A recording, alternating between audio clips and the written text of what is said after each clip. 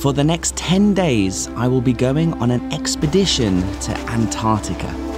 We're now standing on continental Antarctica. Yay! Amazing! I'll be joining over 200 guests and crew aboard the Ocean Endeavour. A little bit excited and nervous. This is a real adventure. To get to Antarctica, we must spend over 2 days crossing the Drake Passage, a place where 3 oceans collide and where rough seas come as standard. There was an announcement that someone on the ship has gotten very, very ill, so much so that they have to turn back and get them to hospital. If we can make it there safely, and if we can navigate the ice, what awaits us will be something truly magical. There's a baby humpback whale circling our boat.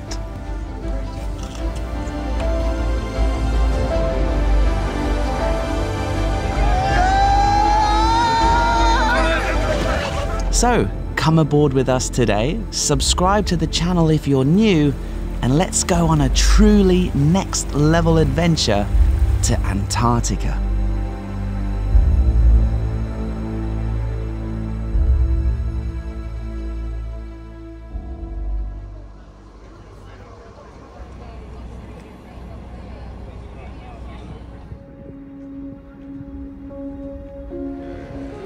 I guess I could easily paint it off.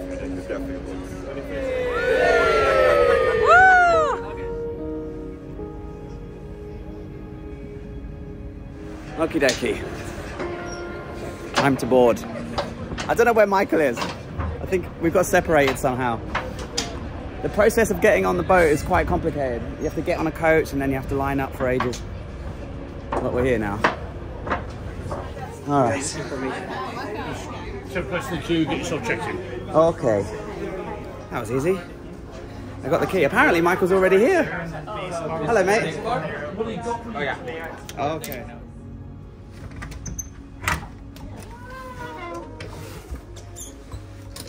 I don't know what I was expecting, but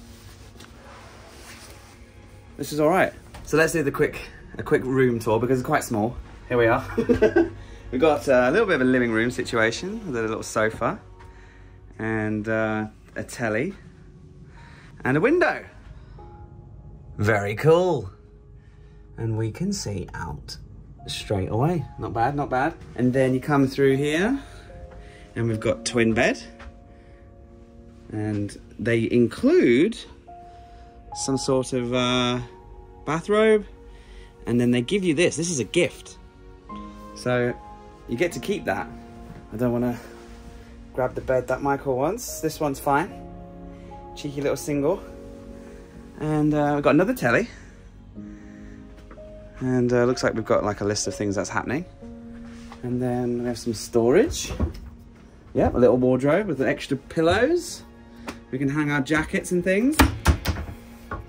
And then the bathroom. So, shower, the throne, sink, hairdryer. What else do you need? What's in here? Oh, there's another bathroom. So we have a bathroom each. This is the first time I've ever been on a cruise, first time I've ever been on a expedition, and obviously the first time I've ever ventured as far as Antarctica. And I'll explain more about the journey and the trials and tribulations and the adventures that we have to go through to get to Antarctica, because it's not as straightforward as just going on a simple cruise. This is a real adventure. So we're all a little bit excited and nervous mixed together. So let's go have a little look around the ship. Our ship is the Ocean Endeavour. She's a rather old ship that was refurbished in 2015. That means that she might not be the most luxurious ship in this region.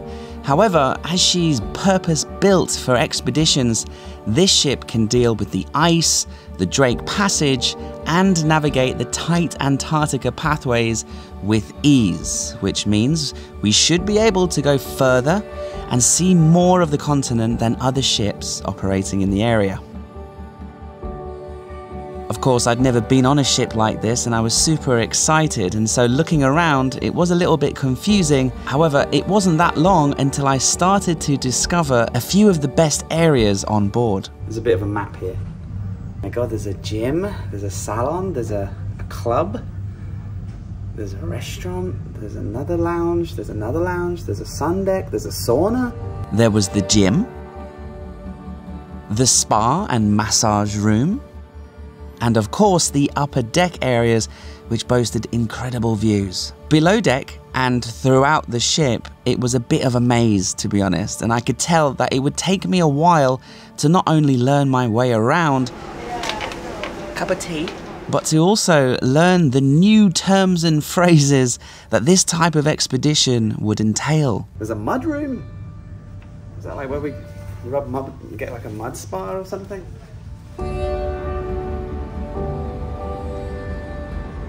So this is the mud room. It's, I think it's like a place you come to get changed. You can see these are the boots that they give us. Yeah, this must be where we come to. Here he is. Is it hard to make it on? No, it's just, I'm already lost. Okay. Have you found your way around? Yes. Good to see you. This is Michael, everybody. We're near, this is the mud room. I know, I thought it was like a mud spa or something, but there's a welcome drink somewhere. Not quite sure where. It's massive, this ship. It's massive. Hello. Hello. We made it. Did you get a welcome drink, yeah? No, yeah, no, we were too. Right, okay. We didn't even know there were welcome drinks until we met somebody. And I saw some blue champagne or something. Yeah. Okay, we found the bar. Little juice or a glass of champagne or something. This is like a little bar or a pub or something. I've never been on a cruise, you can probably tell. Because I'm wide-eyed and amazed by everything. Cheers, everybody! We're going to Antarctica. After meeting Michael, it was time to head up to our first mandatory meeting, where we would learn a lot of the basics about the ship, the crew, and the health and safety measures on board. And then it was time to head back to our rooms because we had to wrap up warm and get ready for the impending fire alarm test, something all passengers and crew must go through before we're allowed to disembark. We had our briefing, very fun. They went through all of the safety stuff and they showed us the weather report. Oh my God, we're gonna be hitting some heavy seas tonight. So a few people are a little bit worried. Paddy wanted to know if 4-foot seas was bad. Yeah, and Michael says it's bad. And did you catch the doctor, what his specialty was? No. Oh, he's a gynecologist. Yeah. This fits fine. What do you think? Looks good. Oh, I like these little thumb things. And we get to keep these. These are like $100 or something. $250. Sweet. You know, I like how they left the price tag on the inside of the tag. Maybe you should get a size bigger at the... Maybe. No, because then the other jacket's going to go on top of this. Yeah. Cool. So we have to go to the fire drill now. The muster drill. Okay, we have to go to our muster point. Are you muster point B or A? B, same as me. A muster drill, I would learn, is basically just a fire drill that all passengers must go through in order to comply with the rules of the sea. It was just a simple meeting really, with a walk up to our assigned lifeboat, just so that we all knew where to go if there was a serious emergency. We were also told by our onboard doctor that getting injured or falling ill during the expedition would mean that in almost all cases the ship is unable to simply turn back or ask for a helicopter to rescue someone. Remember that the Drake Passage and Antarctica itself is so remote and hostile that practically nobody lives here or travels through it. And so the doctor was adamant that we all knew that any sort of rescue for any major emergency would literally take days. It was a little nervy, to be honest, to hear that, and there was a lot of worried faces during that section of the meeting. So the doctor told us very firmly, don't fall and hurt yourself, and don't fall seriously ill. Scary stuff to hear, but a part of the process of going this remote and this far away from any serious help is all part of the experience of going to Antarctica. Okay, that's it. We've cast the ropes. You can tell I'm not a sailor. And we've just had a quick mad dash on Michael's Wi-Fi, his data plan at the SIM card thing, to send my mum, my girlfriend and everyone a message to say that we're going to go dark because the Wi-Fi prices are ridiculous. And it'll be a nice time to just disconnect and really immerse ourselves in the experience on the boat. I've got an audio book and a couple of movies on my MacBook, and yeah, we'll be fine. We'll be fine, and it'll be nice to just get away from everything, physically and mentally. So we're leaving.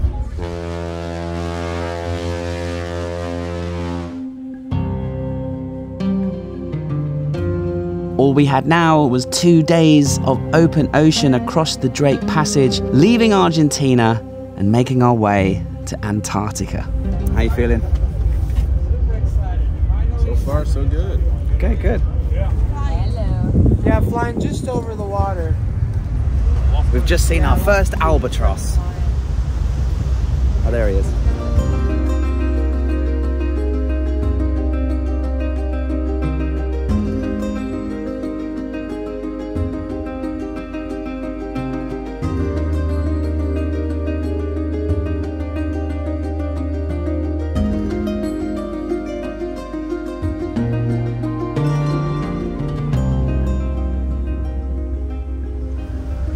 Right, so we have left. We're on our way to the Drake Passage. We've introduced ourselves to most of the names of the groups, of the people, and we're settling into life on this massive ship.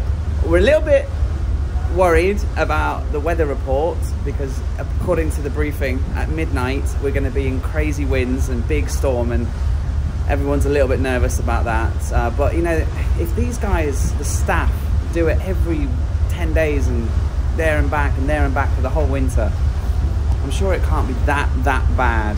But maybe I'm just I don't know, I'm trying to stay positive.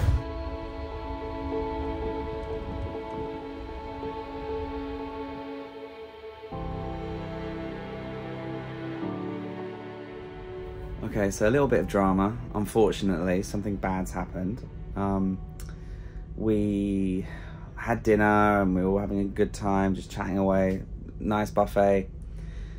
And there was an announcement because we had noticed we had stopped and we had turned, and then we had just been not moving for a while. And there was an announcement that someone on the ship has gotten very, very ill.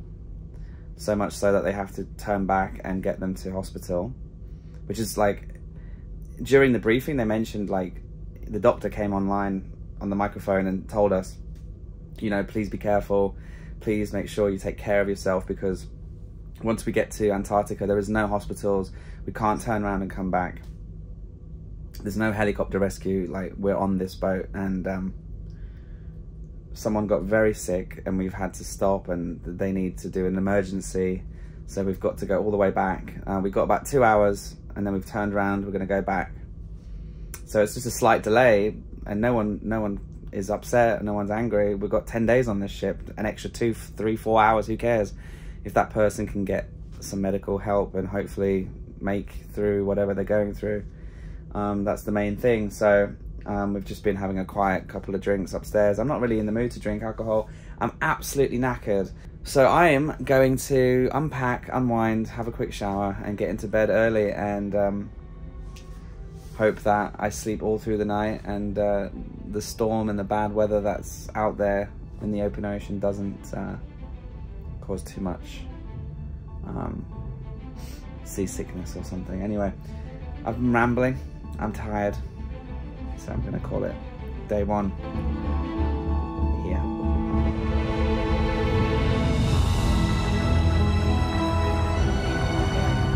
The next morning, we woke up to some good and to some bad news. The bad news was that during the night, the passenger who fell ill had been taken off board and was en route to the nearest hospital back on the mainland. Thank goodness that they did get sick so early into the trip, and we were only 2 hours away from Ushuaia. God forbid they had gotten really seriously ill a day or two later, because things would have been much more complicated. The good news was that the delay had meant by the time the passenger was taken off board and we had restarted our expedition, we had missed the worst of the stormy weather that was forecast, and so we had much calmer seas than was previously forecasted. So for the next 2.5 days, this was our life. Simply sailing across the vast, deep blue ocean of the Drake Passage with only a few things to keep us entertained. Rise and shine, gorgeous.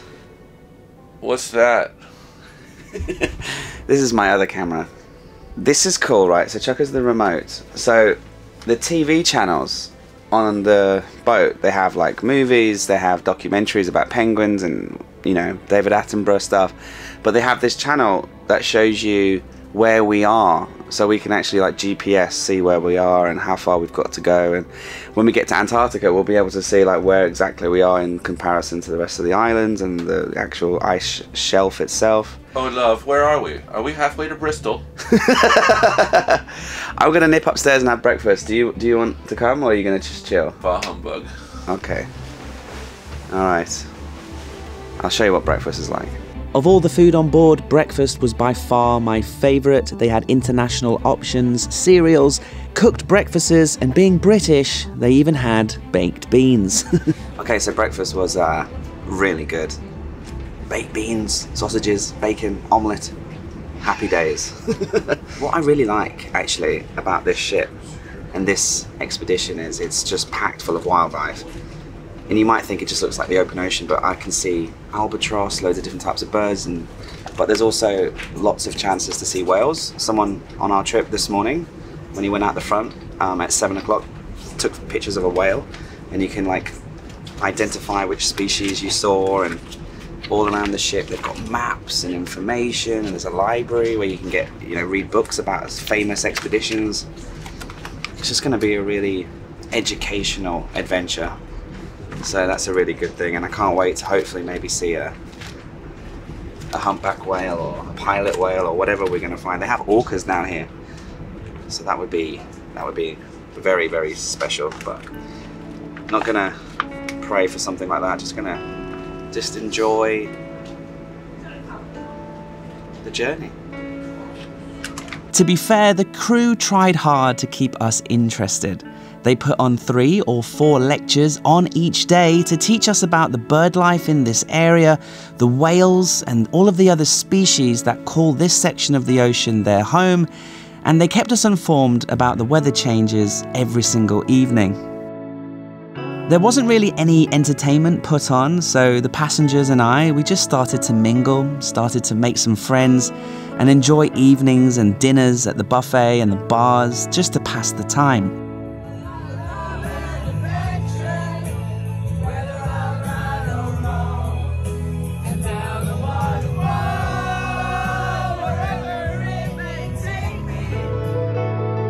One thing that was really cool, however, and something quite unique, was that the captain of the ship allows passengers inside the bridge to watch them steer and navigate the ocean. As we enter the Drake Shake, and the weather has become a little bit more difficult getting my sea legs. We've come up to the bridge because what's very unique about our ship is at certain times of the day, when the crew aren't overworked, they put a sign up and it's available for us to come in and share the bridge and see how they work. Open bridge. Open bridge. Unlike a lot of ships after COVID, they started doing open bridge. And it's really interesting because at one end they've got all of the high-tech stuff, but on this side they've got a lot more of the retro analog systems, because they need everything. They need satellite, GPS, and then if that breaks they need to be able to rely on more electrical simple systems, and if that breaks then it's down to the compass and the spotter. Do you know anything about the spotter? There's a man just staring out at the front. He's not taking his eye off the sea at all. I need to ask. Seems like it's a real serious job. It looks very serious. And you've got all the coffee and tea and the switches and screens and all sorts of things. But yeah, it's a good spot to use the binoculars for free. Just get a nice close-up of the albatrosses and maybe we'll see a whale. So this is a real cool, very unique thing that you can do. Come on the bridge. So, not much really happened for the next 2 days. We kept ourselves busy, we kept ourselves learning about this region, and we tried our best to keep our food down as we hit some rougher seas from time to time.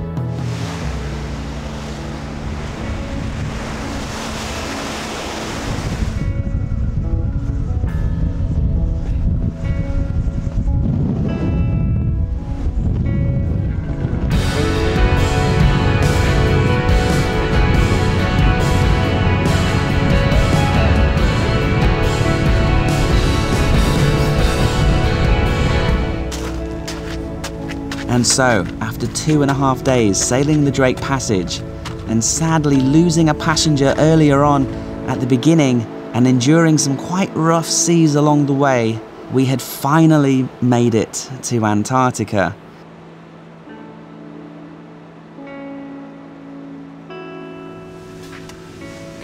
Good morning. Good morning, gorgeous. So, we got an announcement when we woke up at 6 o'clock this morning that we've arrived. We're not in the Sea of Cortez, that's for sure. Yeah, we had a little cheeky sneak peek out the window and it looks absolutely ridiculous. So we're super excited to get a proper look. Stairs. This way. From here, I've been able to quickly navigate. I didn't even know there was a lift. No one's on the lift. I mean, it's been really quick.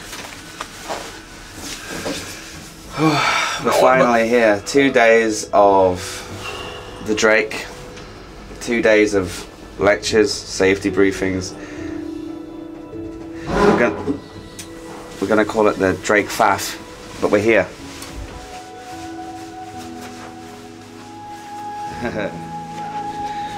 That's where Carl Watson lives. Carl got upgraded because he's a famous YouTuber.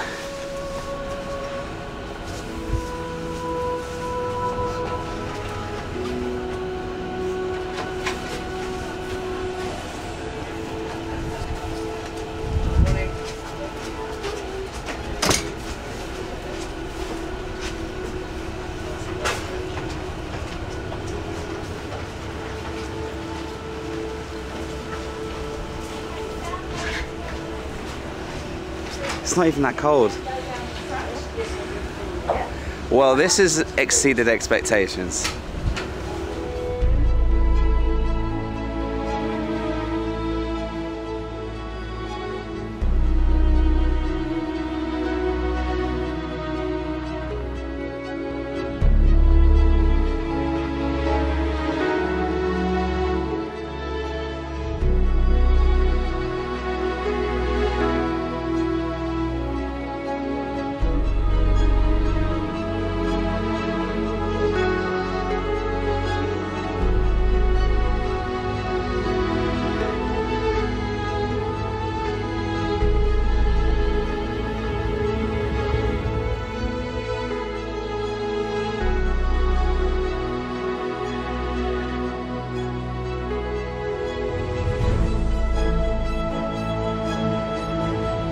I suddenly have a craving for a blended margarita.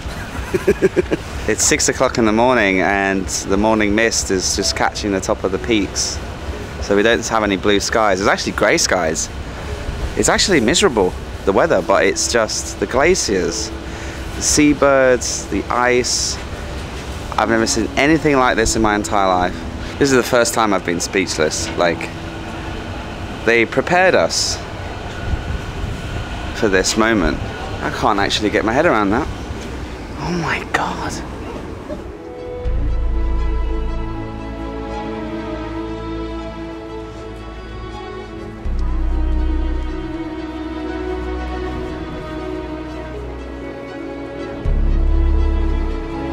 How long have you been awake? Hey. About 20 minutes. 20 minutes, wow. What do you think, buddy? I... Words are hard right now, aren't they? Looks like the penguins are coming back this way.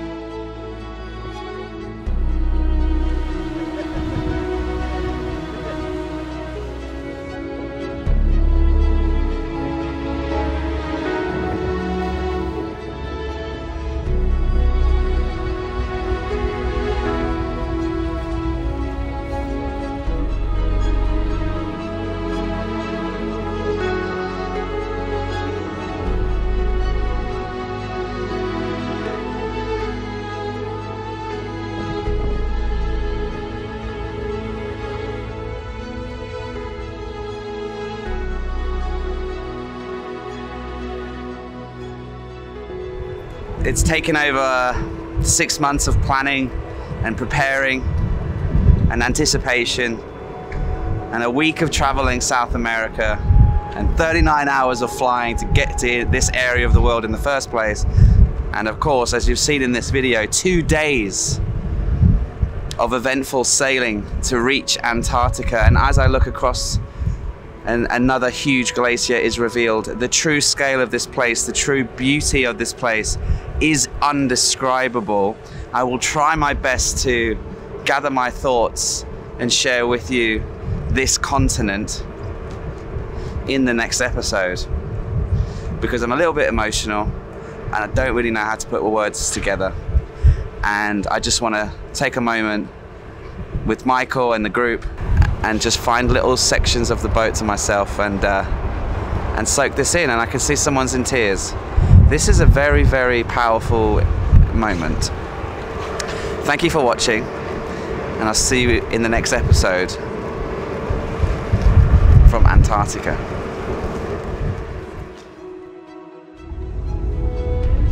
Coming up on the next episode, the Zodiacs get lowered into the sea and we gear up for our first taste of life on the ice. Here we are, nice and snug on the Zodiac.